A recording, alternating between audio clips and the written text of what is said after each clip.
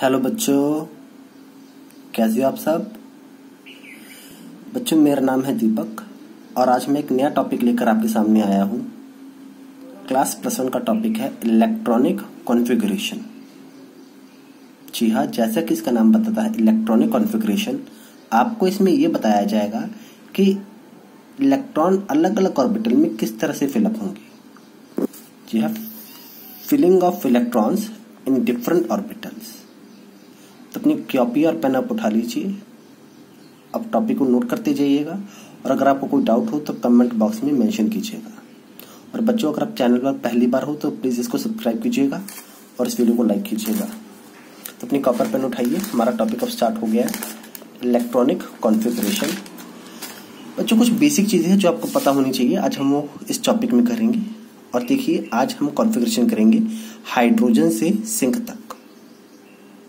How to right electronic configuration from hydrogen to zinc. अब इसके लिए सबसे पहले आपको क्या पता होना चाहिए कि अगर कोई ऑर्बिटल है तो उसमें मैक्सिमम कितने इलेक्ट्रॉन आ सकते हैं। जैसे अगर आपके पास s ऑर्बिटल है तो इसमें मैक्सिमम 2 इलेक्ट्रॉन आ सकते हैं, ज़्यादा से ज़्यादा 2 इलेक्ट्रॉन आ सकते हैं, 2 से ज़्यादा नहीं आएंगे। अगर आपके पास p ऑर्बिटल आ गया तो इसमें 6 इलेक्ट्रॉन आ सकते हैं, अगर d ऑर्बिटल आ गया तो 10, और अगर f ऑर्बिटल आ गया तो 14 इलेक्ट्रॉन मैक्सिमम आ सकते हैं। ये आपने टेबल बना लेना है और इस टेबल को आपने लर्न भी करना है, सिर्फ इसी टेबल को आपने लर्न करना है। और एक्चुअल में देखिए ऑर्डर क्या होता है अलग अलग ऑर्बिटल का। सबसे पहले आपके पास आता है 1s ऑर्बिटल, पहले ये भरा जाएगा, फिर 2s ऑर्बिटल, फिर 2p, फिर 3s, फिर 3p, फिर 4s, फिर 3d, फिर 4p। आपने सिर्फ ये ऑर्डर याद रखना है। ये भी बच्चों आपने याद नहीं रखना है, अभी सिर्फ आपने इसको समझने के लिए आपने इसको याद रखना है। जैसे जैसे आप इसकी प्रैक्टिस करोगे आपको ये ऑर्डर खुद ब खुद आपके दिमाग में बैठ जाएगा। अगर देखिए 1s ऑर्बिटल आ गया तो 2 इलेक्ट्रॉन आएंगे, क्यों? क्योंकि s में कितने इलेक्ट्रॉन आ सकते थे? 2 इलेक्ट्रॉन। 2s आ गया तो भी 2 इलेक्ट्रॉन आएंगे, क्यों? अब 1 और 2 मत देखिए, अब देखिए कि इसके साथ में क्या है। इसके साथ में s ऑर्बिटल है तो इसलिए इलेक्ट्रॉन 2 ही आएंगे, चाहे 1s हो, चाहे देखिए 1s हो, 2s हो, 3s हो, 4s हो। अगर कोई भी s वाला ऑर्बिटल आ गया तो उसमें 2 ही इलेक्ट्रॉन आ सकते हैं। 2p आ गया तो कितने इलेक्ट्रॉन आएंगे? 6। 3p आ गया तो भी 6 आएंगे। ये आपने ऑर्डर इसका याद रख लेना है। और बच्चों, एक नोट आप कर लीजिए अपनी नोटबुक में, यहाँ पर मैं 4 लगा रहा हूँ कि अगर किसी आउटर मोस्ट शेल में 8 इलेक्ट्रॉन आ जाए, जैसे अगर किसी की कॉन्फ़िगरेशन ns2np6 बन जाए तो वो क्या हो जाएगा? स्टेबल हो जाएगा। अगर किसी एलिमेंट के आउटर मोस्ट शेल में 8 इलेक्ट्रॉन आ जाए, मतलब अगर उसकी कॉन्फ़िगरेशन ns2np6 बन जाए तो वो क्या होगा? स्टेबल हो जाएगा। और केमिस्ट्री में स्टेबल होना यानी कि मुक्ति पाने के बराबर है। जी हाँ, स्टेबल अगर हो गया तो वो कोई भी रिएक्शन नहीं करेगा। बहुत ही कम एलिमेंट है जो स्टेबल है। आपने सिर्फ ये याद रखना है, अगर किसी की कॉन्फ़िगरेशन ns2np6 हो गई तो वो क्या होगा? स्टेबल। उसके पास कितने इलेक्ट्रॉन हो गए? 8 इलेक्ट्रॉन। ns2s में 2 इलेक्ट्रॉन है, p में कितने हैं? 6 इलेक्ट्रॉन है। 6 और 2 आपके पास कितने हुए? 8 इलेक्ट्रॉन। तो चलिए, तो यानी कि आप वहां पर उसका नेम या सिंबल पे आप उसका लिख सकते हैं। तो चलिए अब देखते हैं इसके कुछ और रूल देखते हैं। इलेक्ट्रॉनिक कॉन्फ़िगरेशन के क्या क्या रूल होने चाहिए जो आपको समझनी जरूरी है। बच्चे, प्रिंसिपल है आहुपो प्रिंसिपल, ये बहुत इंपॉर्टेंट है। आपको एग्जाम में इसकी डेफिनेशन भी आती है कि व्हाट इज आहुपो प्रिंसिपल। और अगर आपने प्रिंसिपल समझ लिया तभी आप किसी एलिमेंट की कॉन्फ़िगरेशन लिख पाओगे। तो देखिए प्रिंसिपल ये क्या कहता है, orbitals having lower energy are filled first then the orbitals having higher energy. वो क्या कहता है कि अगर आपके पास मान लीजिए 2 ऑर्बिटल है x एंड y, अगर मैं बोलूँ कि x की एनर्जी कम है, y की एनर्जी ज़्यादा है, मतलब x की एनर्जी क्या है? कम है, y की एनर्जी ज़्यादा है, तो सबसे पहले आपके पास x ऑर्बिटल भरा जाएगा, फिर बारी y की आएगी। ठीक है। और एनर्जी ऑफ ऑर्बिटल निकालने के लिए एक फॉर्मूला क्या है, एक रूल क्या है? n+l rule. ये आपके पास रूल है n+l रूल।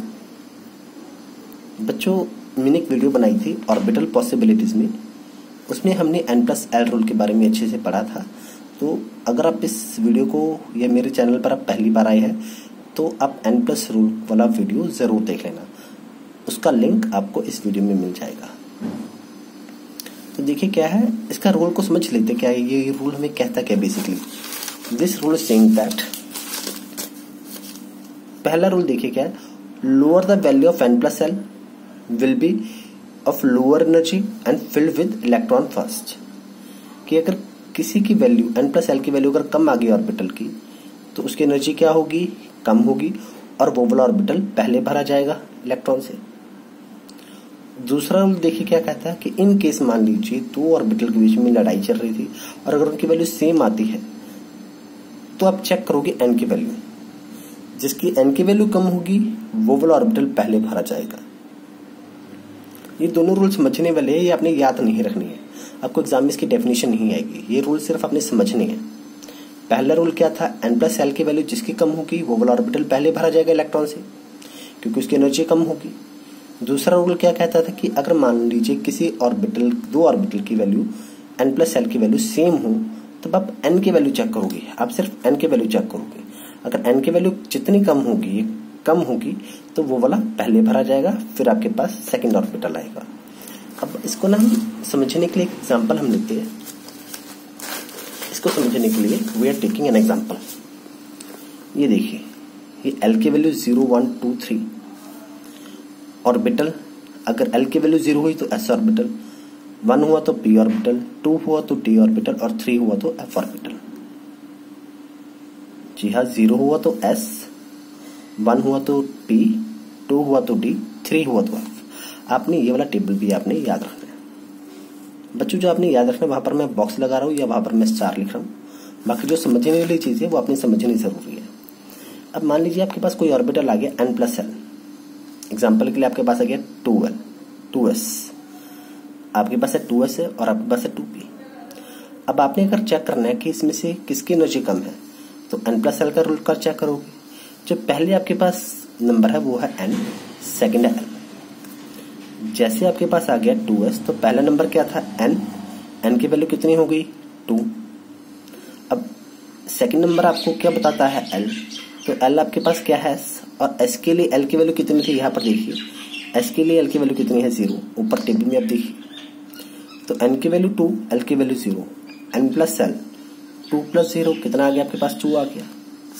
तो अब सेकंड केस में देखेंगे, in case of 2p, n की वैल्यू कितनी हो गई 2, l की वैल्यू 1, क्योंकि p है, p के लिए l की वैल्यू कितनी आती है आपके पास 1 आती है।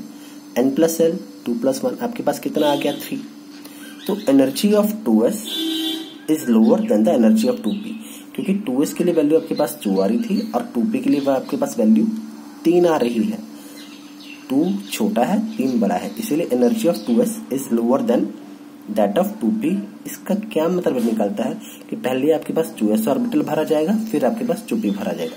पहले कौन सा ऑर्बिटल भरा जाएगा 2s, फिर किसकी बारी आएगी 2p की। और हमने देखिए आपको यहाँ पर एक इंक्रीजिंग ऑर्डर आपको बताया था, ये देखिए पहले 2s फिर 2p। इसी तरह से सबसे पहले एनर्जी 1s की कम है, फिर 2s, फिर 2p, फिर 3s, 3p, 4s, 3d, 4p। ये भी आपने अच्छे से नोट कर लेना है, उसको याद रखना है। अब देखिए हम एग्जांपल लेते हैं एक और 4s और 3d के बारे में। बच्चों हर बार आपने सिर्फ n की वैल्यू नहीं चेक करनी है, आपने टोटल n प्लस एल का रूल निकालना है, n प्लस एल का फॉर्मूला आपने लगाना है और आपने चेक करना है कि किसकी वैल्यू कम होगी। अब आपके पास आ गया 4s और 3d, यहाँ पर n की वैल्यू कितनी है 4 और l की वैल्यू कितनी है 0, क्योंकि s है, s के लिए l की वैल्यू 0 आती है। n plus L rule 4 plus 0 आपके पास कितना आ गया 4। दूसरी तरफ 3d, n की वैल्यू 3, l की वैल्यू 2, d है, d के लिए l की वैल्यू कितनी आती है आपके पास 2। n प्लस एल 3 प्लस 2 कितना आ गया आपके पास 5 आ गया। ये देखिए ना, यहाँ से वैल्यू चेक कीजिए, d के लिए आपके पास l की वैल्यू 0 थी और s के लिए l की वैल्यू आपके पास 0 थी। तो यहाँ पर वैल्यू है एक तरफ 4, एक तरफ आ रही 5। छोटा नंबर कौन सा 4, तो इट मीन्स 4s की और 4s ऑर्बिटल की एनर्जी कम होगी, 3d की एनर्जी ज्यादा होगी। तो जिसकी एनर्जी कम है पहले वो वाला ऑर्बिटल भरा जाएगा, इसीलिए 4s will be filled first and then 3d। सबसे पहले आपके पास आएगा 4s and then 3d। Okay बच्चे, अब मान लीजिए किसी केस में आपके पास वैल्यू अगर सेम आई, जैसे देखिए 3s और 2p, n की वैल्यू कितनी आ गई 3, l की value 0, n plus l 3 plus 0 कितना आ गया आपके पास वैल्यू 3 आ गया। अब यहाँ पर n की वैल्यू 2 और l की value 1, n plus l 2 plus 1 कितना आ गया 3 आ गया। यहाँ पर तो वैल्यू आपके पास सेम आ गई, बराबर आ गई, तो यहाँ पर कौन सा ऑर्बिटल पहले भरा जाएगा। जब आपके पास वैल्यू n प्लस l की वैल्यू बराबर हो तब आप किसकी वैल्यू चेक करोगे, तब आप n की वैल्यू चेक करोगे। अगर n की वैल्यू जिसकी कम होगी वो वाला ऑर्बिटल पहले भरा जाएगा। देखिए energy of 3s equal to the energy of 2p, but 3s में n की वैल्यू आपके पास 3 थी, 2p में आपके पास n की वैल्यू 2 थी, तो lower the value of n lower will be the energy and finally 2p will be filled first then 3s। पहले कौन सा ऑर्बिटल भरा जाएगा 2p, फिर किसकी बारी आएगी आपके पास 3s की। तो अब हम इसके आपके पास अलग अलग ऑर्बिटल आपने भी पढ़े। अब हम हाइड्रोजन से लेकर कैल्शियम तक के इलेक्ट्रॉनिक कॉन्फ़िगरेशन लिखने की कोशिश करेंगे। आपने वीडियो को पॉज करके अभी आप खुद एक बार लिखने की कोशिश कीजिएगा और अपने आंसर आप मैच कीजिएगा। पहले आपके पास आ गया हाइड्रोजन, पहले आपके पास था 1। देखिए जितना एटॉमिक नंबर होगा इलेक्ट्रॉन भी उतने होंगे। एटॉमिक नंबर 1 मतलब पहले आ गया 1s में 1 इलेक्ट्रॉन। फिर सेकंड पे helium, atomic number 2, total 2 electron आएंगे 1s2। उसके बाद आ गया आपके पास लिथियम। अब देखिए मैंने क्या कहा था आपको कि जिसकी पास एनर्जी कम होगी वो ऑर्बिटल पहले भरा जाएगा, वो तो आ गया। अब देखिए यहाँ पर आप देखिए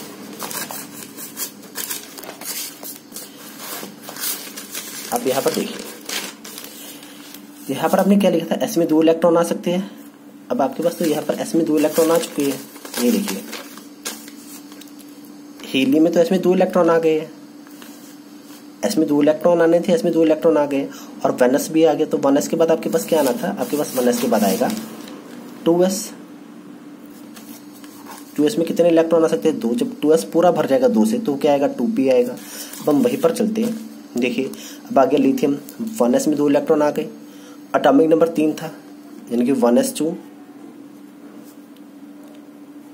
2s1, क्योंकि 1s के बाद आपके पास 2s आना था, एटॉमिक नंबर 3 था, 2 और 1 3 इलेक्ट्रॉन। चौथे नंबर पे था बेरिलियम, क्या आएगा इसका 1s2 2s2, 2 और 2 4 इलेक्ट्रॉन। अब बोरोन का क्या बनेगा, देखिए एटॉमिक नंबर 5 है, पहले 4 इलेक्ट्रॉन आ जाएंगे 1s2 2s2। अब देखिए 2s के बाद आपके पास क्या आएगा, 2s के बाद आपके पास आ रहा है 2p, तो क्या आएगा 2p। कितने इलेक्ट्रॉन आएंगे जल्दी बताइए। एटॉमिक नंबर 5 था, टोटल 5 इलेक्ट्रॉन आने चाहिए थे, 2 s में 1s में 2 2s में, तो बाकी कितने रह गया 1। अगला बताइए कार्बन का 1s2, एटॉमिक नंबर 6 है, 1s2 2s2। अब 2p में कितने इलेक्ट्रॉन आएंगे 2। नाइट्रोजन में कितने, नाइट्रोजन का क्या बनेगा 1s2 2s2 2p3। तो इस तरह से आप इनकी कॉन्फ़िगरेशन देख सकते हो। ऑक्सीजन का 1s2 2s2 2p4, फ्लोरीन का 1s2 2s2 2p5, नियॉन का 1s2 2s2 2p6। अब नियॉन पर एक नज़र मारिए आप। एटॉमिक नंबर 10 था, टोटल 10 इलेक्ट्रॉन है, 2 इलेक्ट्रॉन 1s में, 2 इलेक्ट्रॉन 2s में और 6 इलेक्ट्रॉन 2p में। अब इसका आउटरमोस्ट शेल देखिए, क्या है इसके पास कॉन्फ़िगरेशन ns2 np6 नहीं बन रही। ये देखिए ns2 np6 2s2 2p6। और हमने आपको रूल क्या बताया था कि अगर किसी के पास 8 इलेक्ट्रॉन हो जाए तो वो क्या होगा स्टेबल। आप अगली बार जब अगले एलिमेंट की कॉन्फ़िगरेशन लिखेंगे तो आप उसका नेम या उसका सिंबल भी आप लिख सकते हैं। किस तरह से लिखेंगे अब हम यहाँ पर देखेंगे। देखिए आपके पास आ गया सोडियम, पहले मैं आपको नीचे लिखकर बताता हूँ। सोडियम एटॉमिक नंबर कितना था 11, क्या बनेगा 1s2 2s2 2p6, 2p के बाद आएगा कुछ 3s1। तो आप इसका नेम भी तो लिख सकते थे सोडियम का। सोडियम से पहले तक क्या था, नियॉन। नियॉन तक कितने हो गए थे, 10। फिर क्या आएगा, 3s1, क्योंकि यहाँ तक तो आपके पास नियॉन बन रहा था। क्यों, क्योंकि इसके बाद जो कॉन्फ़िगरेशन थी आउटर मोस्ट की वो क्या थी, 2s2 2p6। तो नियॉन बन गया। नियॉन के बाद एक इलेक्ट्रॉन ऐड कर दिया, क्या बन गया आपके पास, सोडियम। नियॉन तक 10 था, 10 और कितने हो गए आपके पास, 11। तो आप इसके कॉन्फ़िगरेशन सोडियम किस तरह से भी लिख सकते हो, नियॉन 3s1। मैग्नीशियम के लिए नियॉन 3s2। एल्युमिनियम के लिए नियॉन 3s2। अब एस में तो 2 इलेक्ट्रॉन आ सकते थे, 3s के बाद क्या आएगा आपके पास, 3p1। Silicon neon 3s2 3p2। Phosphorus neon 3s2 3p3। Sulphur के लिए neon, it is any neon 3s2 3p4। फिर क्या, क्लोरीन के लिए क्या आएगा आपके पास, नियॉन 3s2 3p5। आर्गन के लिए क्या आएगा आपके पास, नियॉन 3s2 3p6। अब यहां पर देखिए, आर्गन पर आप देखिए 3s2 3p6, मतलब आपके पास क्या आ गया, ns2 np6। देखिए ना, 3s2 3p6 ns2 np6 आपके पास बन रहा है इस तरह से। तो यहाँ पर आप क्या लिख सकते हो, जब आप पोटाशियम की लिखोगे तो क्या लिखोगे, आर्गन। अब 3p के बाद आपके पास क्या आएगा बच्चों, 3p के बाद आपके पास आएगा 4s, आर्गन 4s1। ये देखिए, आप यहाँ पर देखिए 3p के बाद आपके पास क्या आ गया था, 4s, क्योंकि p में तो 6 इलेक्ट्रॉन आ सकते थे, 6 इलेक्ट्रॉन आपके पास आ गए हैं। तो उसके बाद क्या आएगा, 4s। आपको 1 इलेक्ट्रॉन चाहिए था, तो आपके पास क्या आ गया, आर्गन 4s1, आर्गन 4s1। और 20वें नंबर पे आपके पास है कैल्शियम। कैल्शियम के लिए क्या लिखोगे, आर्गन 4s2। तो बच्चों अभी हमने क्या लिखना था, हाइड्रोजन से लेके कैल्शियम तक की कॉन्फ़िगरेशन लिखनी थी, और इस तरह से कॉन्फ़िगरेशन लिख सकते हो। आपको एग्जाम में एक नंबर में क्वेश्चन आ सकता है कि right the configuration of oxygen, calcium, argon, phosphorus, carbon, magnesium, sodium. तो आप इस तरह से कॉन्फ़िगरेशन लिखकर आप उनका आंसर दे सकते हो। एक बात याद रखना बच्चों, अगर आता आउटर मोशन में कितने इलेक्ट्रॉन है, तो मान लीजिए हमने बात की सल्फर, सल्फर के आउटर मोशन में कितने इलेक्ट्रॉन है। आप ये वाला मत देखिए अकेला, देखिए यहाँ पर अगर यहाँ पर 3 लगा तो यहाँ पर भी तो 3 लगा है, तो आप दोनों का कैलकुलेट करके बताओगे। जैसे 2 + 4 6 इलेक्ट्रॉन, इसके आउटर मोशन में कितने इलेक्ट्रॉन है, 6 इलेक्ट्रॉन है। अगर आप बात करते हो सोडियम की, इसके पास सिर्फ आउटर मोशन में 3s था, तो कितने इलेक्ट्रॉन थे, 3s1, 3s1, s के साथ 1, s की पावर 1। अगर था फ्लोरीन में कितने इलेक्ट्रॉन आउटर मोस्ट, तो देखिए यहाँ पर 2p है बाहर, तो यहाँ पर अंदर 2s भी है, 2 तो सेम है, तो 2 + 5 कितना हो गया, 7। इसके आउटर मोशन में कितने इलेक्ट्रॉन होंगे, 7 इलेक्ट्रॉन होंगे। तो बच्चे इस तरह से आप कॉन्फ़िगरेशन लिख सकते हो। लेकिन अब हमारा एक लास्ट टॉपिक रह गया कि अगर आपके पास बन जाए एलिमेंट फर्स्ट ट्रांजिशन सीरीज की, यानी कि 21 से लेके 30 तक, डी ब्लॉक इसमें आ जाता है। डी ब्लॉक क्यों आएगा, क्योंकि देखिए यहाँ पर देखिए आपने क्या पढ़ा था कि 4s के बाद क्या आएगा, 3d आएगा। आपके पास कैल्शियम तक 4s आ गया, तो बाकी क्या आएगा, 3d। तो अब आप क्या भरोगे, 3d के ऑर्बिटल। तो जिसमें 3d के ऑर्बिटल भरे जाते हैं उन्हें बोला जाता है डी ब्लॉक।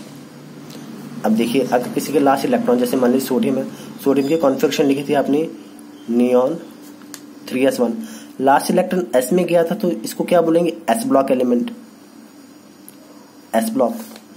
आपके पास था oxygen 1s2 2s2 2p4, last electron p में गया था, तो इसको क्या बोलेंगे, p ब्लॉक एलिमेंट। तो अभी तक हमने जो किया था वो क्या था, s ब्लॉक था, p ब्लॉक था। लेकिन अब जो हम इलेक्ट्रॉनिक कॉन्फ़िगरेशन करेंगे वो क्या होगी, d ब्लॉक, क्योंकि लास्ट इलेक्ट्रॉन d में जाएगा। आपने कैल्शियम की कॉन्फ़िगरेशन पढ़ी थी, कैल्शियम की क्या लिखी थी आपने, आर्गन 4s2, s में 2 इलेक्ट्रॉन आ सकते थे। तो s के बाद 4s के बाद अगला कौन सा आएगा, आपके पास 3d आएगा। तो यहाँ पर d ऑर्बिटल में इलेक्ट्रॉन जाएंगे 3d में, और इसीलिए इसे बोला जाता है डी ब्लॉक एलिमेंट और इनको ट्रांजिशन सीरीज भी कहा जाता है। आज जो हम पढ़ेंगे वो होगा फर्स्ट ट्रांजिशन सीरीज। ये बहुत इंपॉर्टेंट है क्योंकि इसमें ज़्यादातर क्वेश्चंस आपको आज पूछे जाते हैं क्रोमियम की और कॉपर की। इनकी कॉन्फ़िगरेशन अलग है, इसलिए एग्जाम में 1 नंबर में क्वेश्चन क्रोमियम और कॉपर का ही आता है +1 की क्लास में। तो चलिए स्कैंडियम आ गया, एटॉमिक नंबर 21 था, आपने 21 तक लिखना था। आर्गन तक 18 पूरा फुलफिल हो गया था, क्योंकि आर्गन तक आपके पास क्या हो गया था, फुलफिल हो गया था। आपने आर्गन की जो कॉन्फ़िगरेशन लिखी थी वो देखिए आपने क्या लिखी थी आर्गन की configuration, 3s2 3p6 ns2 np6, मतलब 18 तक पूरा स्टेबल था। ये आर्गन क्या स्टेबल है, एक नियॉन स्टेबल है आपके पास, एक हीलियम भी स्टेबल है। जो स्टेबल है मैं टिक कर रहा हूँ, अपन को नोट कर लेना, हीलियम, नियॉन, आर्गन। एग्जाम में क्वेश्चन आ सकता है, give the name of any one stable gas, stable element. तो इस तरह से अपन का नेम और कॉन्फ़िगरेशन अपन को बता सकते हो। अब देखिए स्कैंडियम आएगा, हमने लिख दिया था आर्गन, 18 हो गया था। फिर आया था 4s2, 18 तो 20, फिर क्या आएगा 3d1। टाइटेनियम 22वें नंबर पे है, आर्गन 4s2 3d2, फिर आर्गन 4s2 3d3। अब अगली बार आते हैं क्रोमियम की। क्रोमियम में बच्चों अभी आपने क्या याद रखना है, आर्गन 4s1 3d5।